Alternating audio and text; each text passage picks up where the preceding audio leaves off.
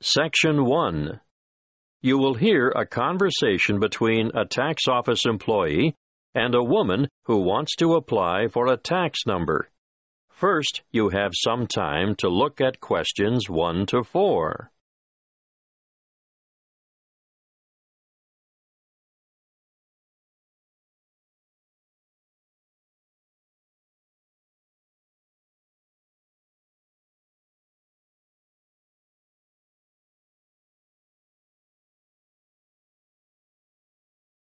You will see that there is an example that has been done for you. On this occasion, only the conversation relating to this will be played first. Good morning. Tax office. How can I help you? I'd like to apply for a tax file number. Are you a citizen? No, but I'm told I still need a number. So what is your residency status? Are you a permanent migrant? Or perhaps a temporary visitor? Oh, I'm a permanent migrant. The applicant is a permanent migrant, so the letter C has been circled. Now we shall begin. You should answer the questions as you listen, because you will not hear the recording a second time. Listen carefully and answer questions 1 to 4.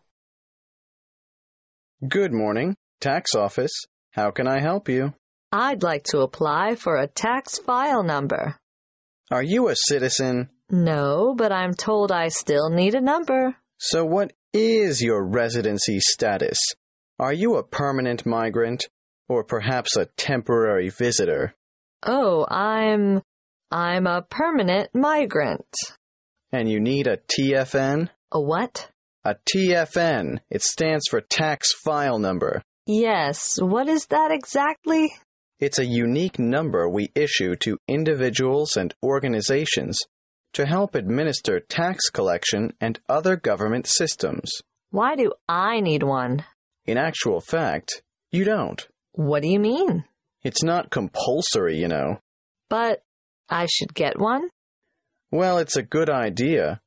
Otherwise, you'll have more tax withheld from your wages or salary.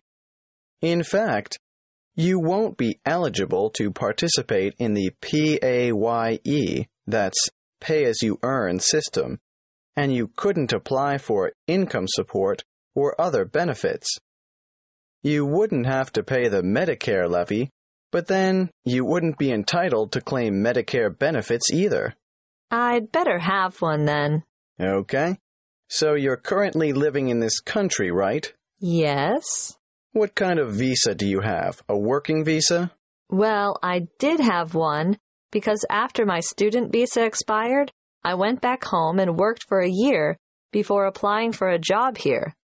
The job turned out to be permanent and full-time, and my employers wanted me to settle here. So now I have a permanent migrant visa. Now, once you have a file number, you never need to reapply. Even if your circumstances change, for example, if you get married or decide to take an English name, they'll even use the same one when you retire and apply for a government pension. I see. Have you ever had a TFN before? No. Right. Let's get on with the application process now. Before you hear the rest of the conversation, you have some time to look at questions 5 to 10.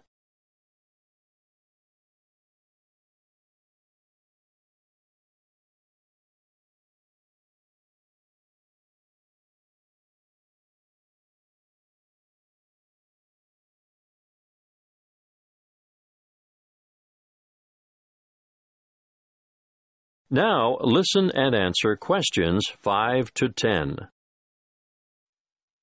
What is your passport or travel document number? Oh, just a moment. I have it here. JGW 1100536. Where do you come from? I came from Greece. Is that your country of origin? Yes, I came from Greece. Are you Greek? Do you have a Greek passport? No, I was born in Spain. I have a Spanish passport, but I've been living in Greece. And where do you live now? Where will the department send your TFN? That's 1339 Harbor Drive, Hollywell. Postcode? 1517. Thank you. Now, what's the best way to get in touch with you? By phone, you can ring my landline number, 0955775076. I'm sorry, I haven't got a cell phone at the moment. I see. Can you give me the details of someone else we could contact if we can't get you during office hours? That would be my landlady. What's her name? Martha Pierce. Is that Pierce, P-I-E-R-C-E? No, it's P-E-A-R-C-E. And her number is? The same as the one I gave you. Yes, I've got that. Now, for some more personal details, what title do you use? Excuse me? Are you Mrs., Miss, or Ms.? I'm not married. Put me down as Miss. All right. What's your surname? Farina. What's your first name? Maria.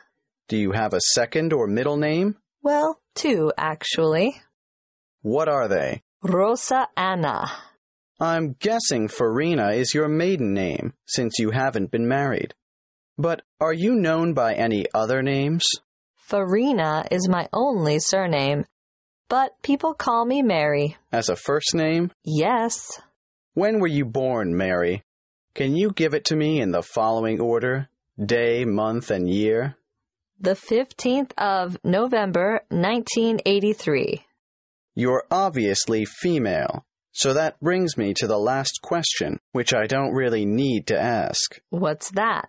Your husband's name. I don't have one.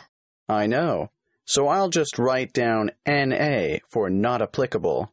Thank you. That is the end of Section 1. You now have half a minute to check your answers.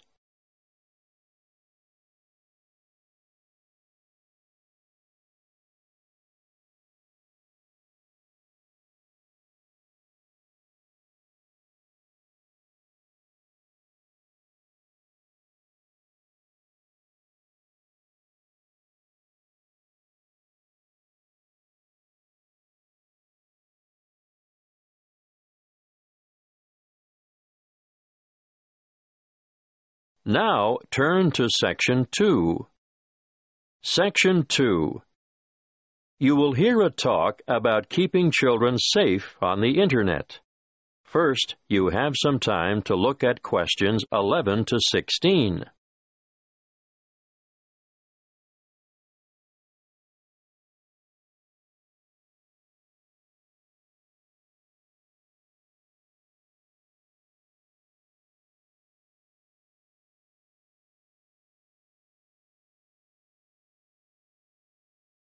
Listen carefully and answer questions 11 to 16.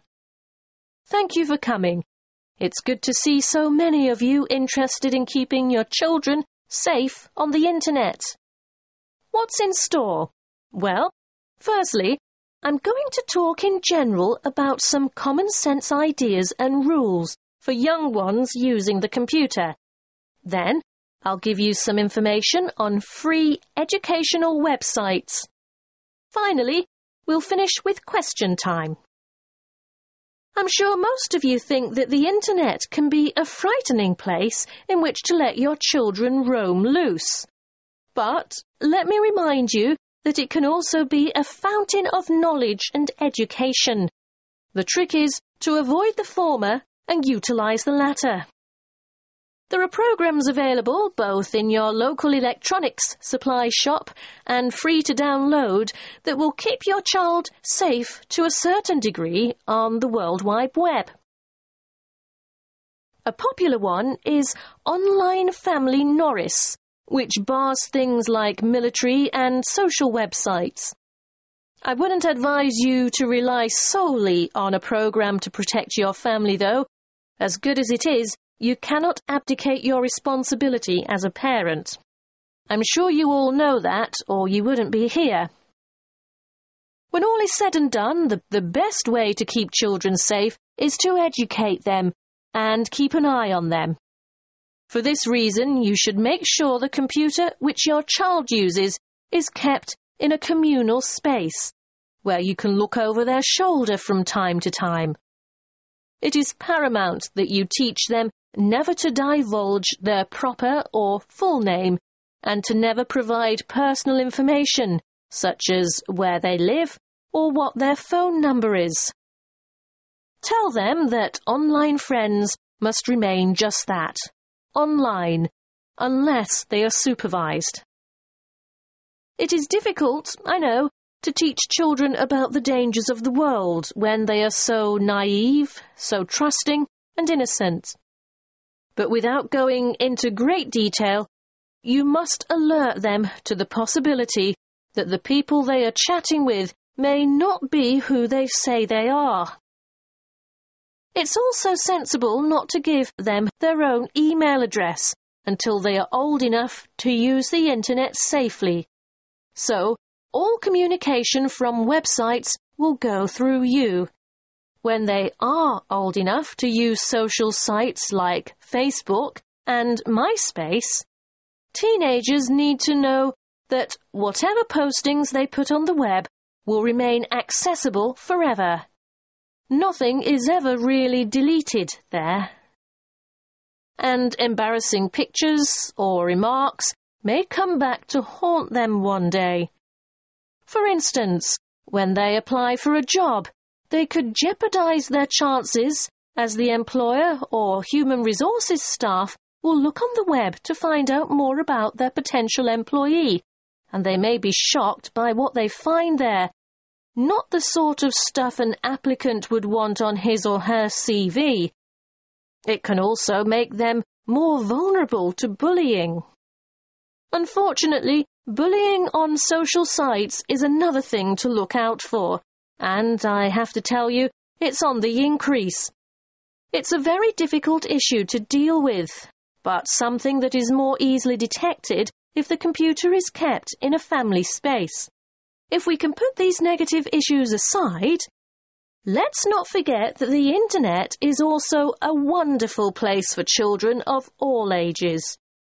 Teenagers may be mostly networking on social sites or completing research that they've been asked to do as part of their homework assignments, but younger children can get assistance with mathematics, spelling, and reading on a variety of free and paid-for sites.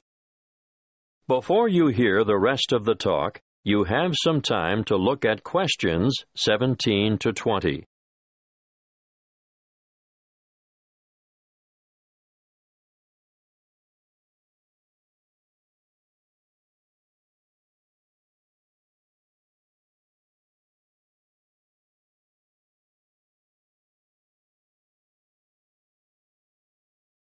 Now listen and answer questions 17 to 20.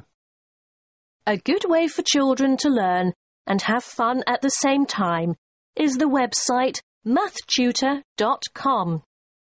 They can practice mathematics on this site, no matter what their level, while they compete against other children from all over the world. And here's a fun way for primary school children to learn the spelling words for the week. It can be such a chore for some children. They just type them in and play games to learn them. What's that? The website? Oh, sorry. Yes, you'll need to go to spellcity.com for that. The one I'm going to tell you about now is one of the most practical sites that's popular with people of all ages. Children, or parents for that matter, can learn to touch type as they sing along with songs. And there's a variety of funny characters to help you enjoy yourself as you learn. In this day and age, typing is essential. Everyone should be able to type fast and accurately. So, go to beeb.co/typing and try it out. Don't just leave it up to the kids. Here's a site that parents can use to download worksheets to extend their children by giving them further practice. It's called coolresources.com, and I can really recommend it, particularly for middle school students. Now, are there any questions? That is the end of Section 2. You now have half a minute to check your answers.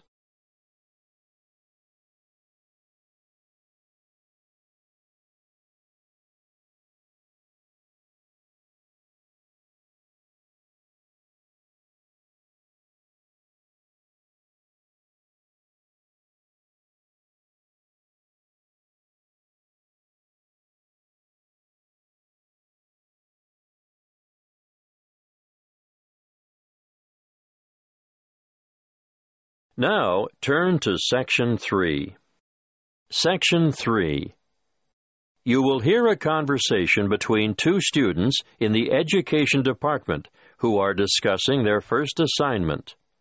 First, you have some time to look at questions 21 to 28.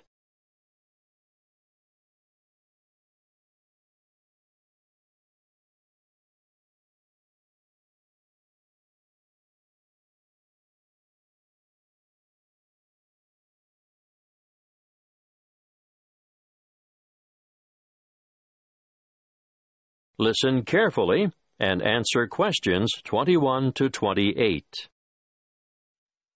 Hey, Ted, what are we going to do about this assignment? Well, Cleo, I think it's pretty straightforward. Oh? Yeah. The topic is, why study abroad?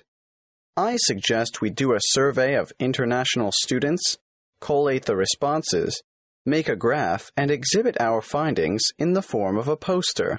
Wow, you have given this some thought, haven't you? Of course. This is only the first assignment.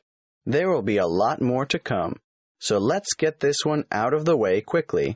Well, how do we do the survey? I think we need to find a good selection of foreign students. So, how about we go over to the English language school at lunchtime and talk to some of the students there? That's not a bad idea. But we shouldn't limit ourselves to that department. Why not? Well, think about it. They'll all give the same reason, to learn English. Of course, you're right.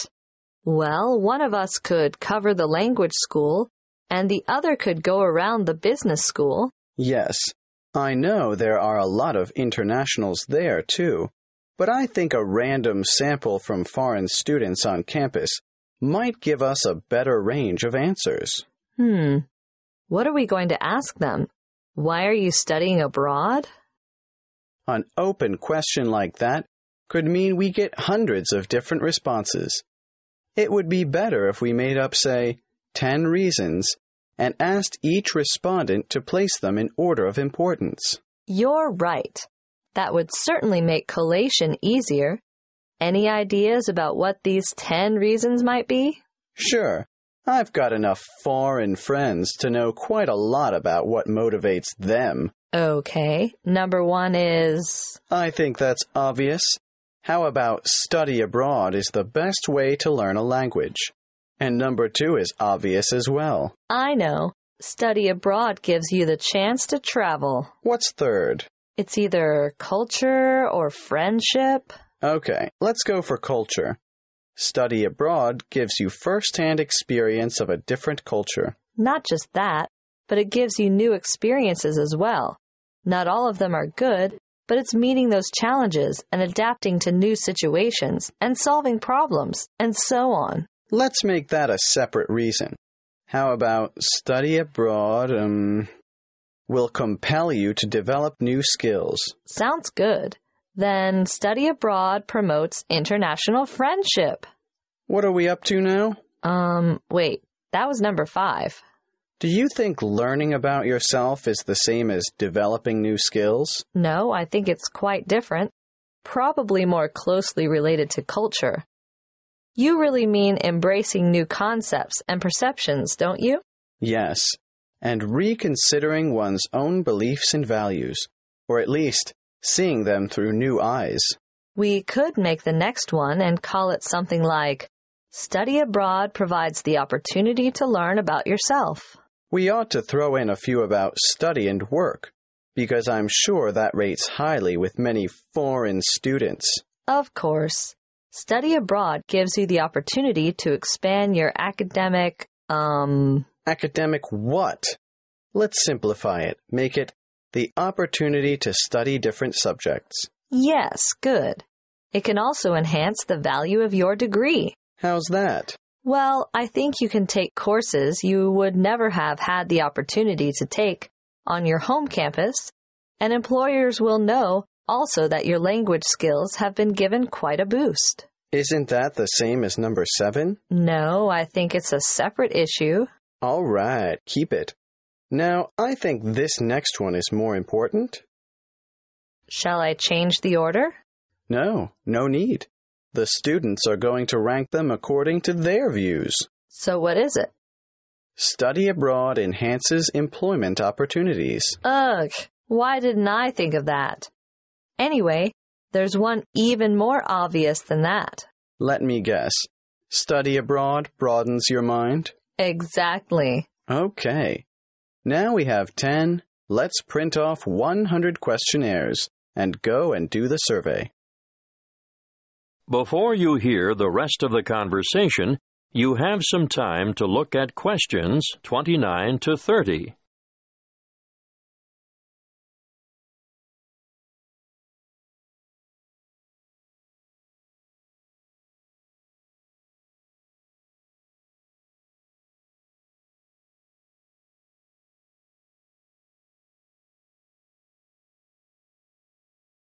Now listen and answer questions 29 to 30. Did you hear about the National Geographic survey of American students between the ages of 18 and 24? Yes. It sounds as if they could benefit from study abroad. Did you know that only 1% of U.S. students currently study abroad? Anyway, back to that National Geographic survey. It was carried out internationally, and it was Sweden that came out on top. It's really amazing, isn't it? When given a map of the world, only 13% of American students were able to find Iraq, and the same for Iran. I know, and not surprisingly, I suppose, Afghanistan didn't fare much better. 83% couldn't locate it on the map. There must be something about that region. 76% couldn't identify Saudi Arabia either. But Asia didn't come off much better. Over half the students couldn't find Japan on the map. But do you know what's really incredible? Yes, I do. 11% of them couldn't even find their own country. It's no wonder the USA scored near the bottom, only 2 points above Mexico, which was ranked last. That is the end of Section 3. You now have half a minute to check your answers.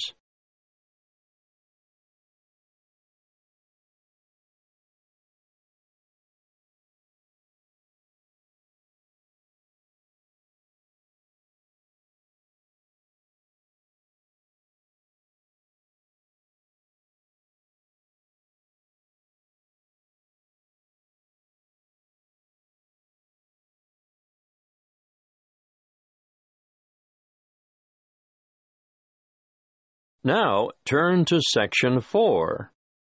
Section 4. You will hear a talk given by a lecturer in the Art History Department. First, you have some time to look at questions 31 to 40.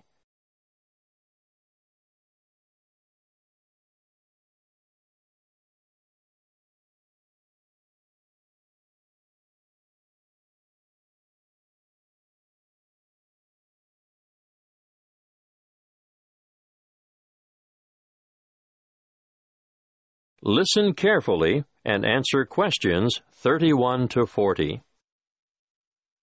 In this lecture today, I'm going to introduce you to an American painter, Charles Willson Peale. You may be familiar with his portraits, but did you know that he never even saw a painting till he was a grown man? He was born in Maryland in 1741. His father died when he was 9, and the family struggled financially for the next few years, and Charles became a saddlemaker's apprentice. One day, he went to Norfolk for supplies, and there he saw paintings for the first time. He thought they were so bad that he felt sure he could do better, so he decided to make painting his career. In 1766, he went to London to study painting with Benjamin West. Whilst there, he painted this portrait in 1768. See Slide 1, Pitt as a Roman senator. Notice how elaborately symbolical this portrait is. The symbolism arises, of course, from Pitt's famous speech to the British Parliament, where he draws an analogy between the ancient Roman Senate's view of a barbaric Britain and the prevailing European view of the time of a barbaric African continent fueling the slavery trade.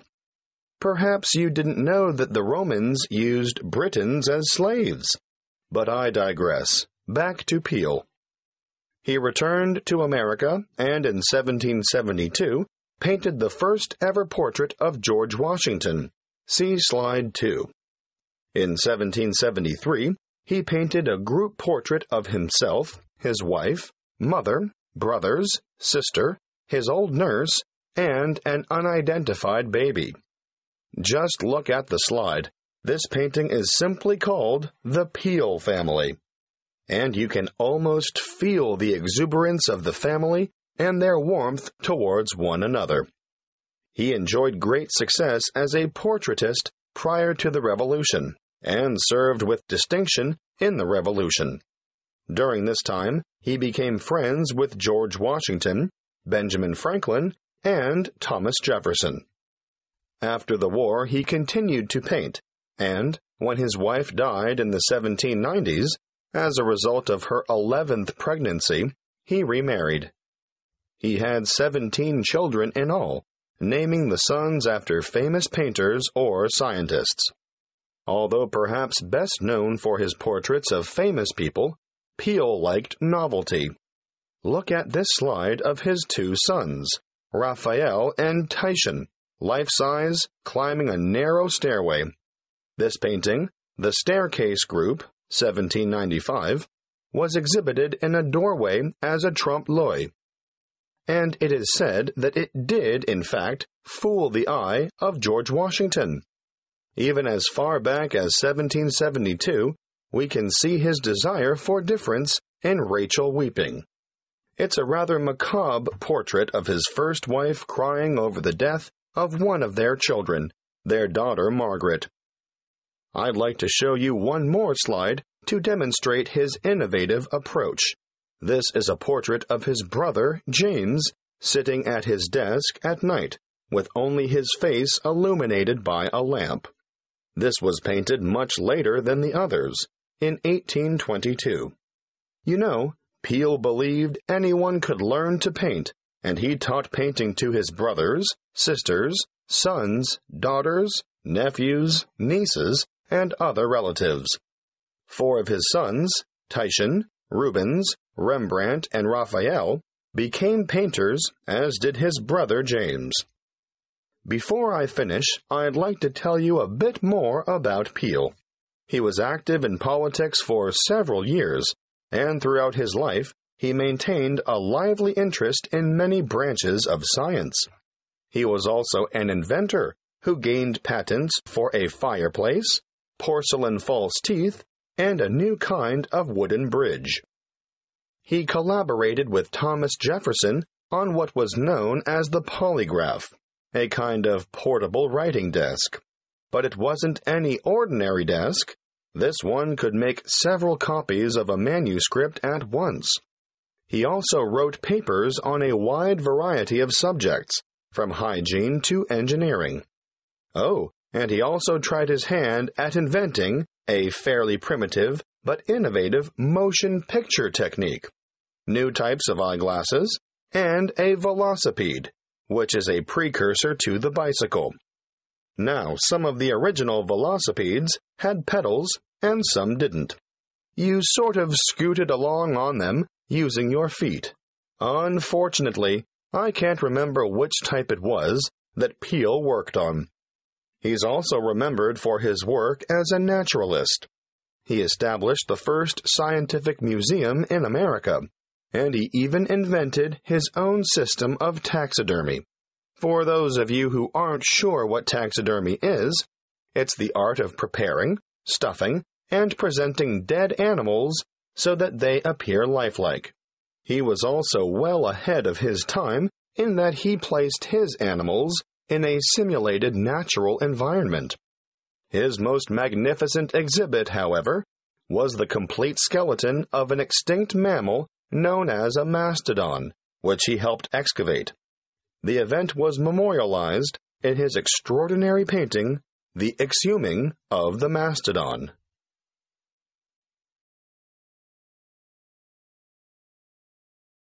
That is the end of Section 4. You now have half a minute to check your answers.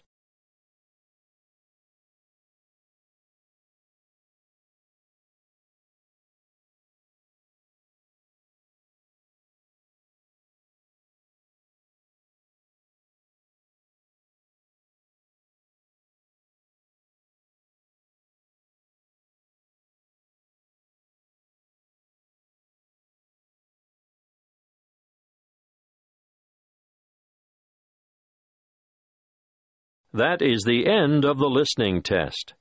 You now have 10 minutes to transfer your answers to the listening answer sheet.